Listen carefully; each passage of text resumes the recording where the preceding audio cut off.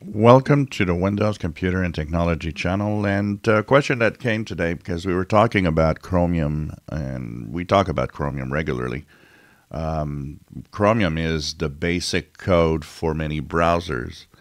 And the question that came is, well, it's owned by Google, so isn't Google deciding what these browsers are going to do? And of course, in this case, one of the things that you said is, well, isn't Google snooping through other browsers then because it's by Google or Google maintained?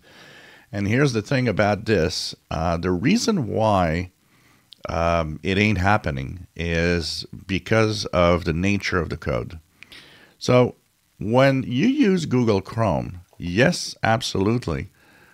Google through here can do what it wants and snoop in ways that it wants because that's the full browser that they actually make.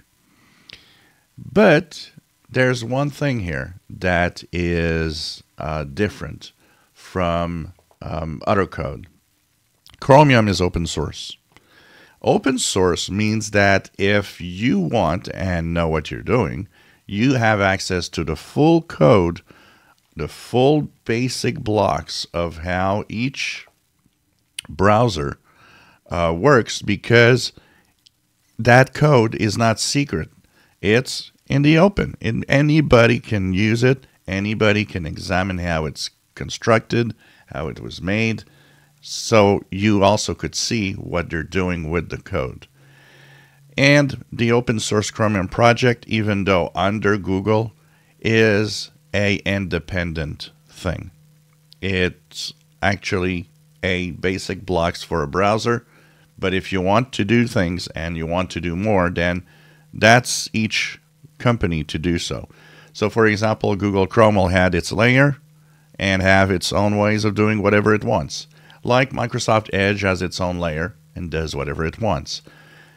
If the Chromium project base was a problem in terms of snooping by Google or security or privacy, there's a lot of browsers that wouldn't use it. An example of a browser that's using it and has no problem in maintaining your privacy, Brave.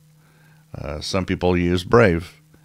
Well, it is Chromium. It is under technically the supervision of Google, but it's an open source.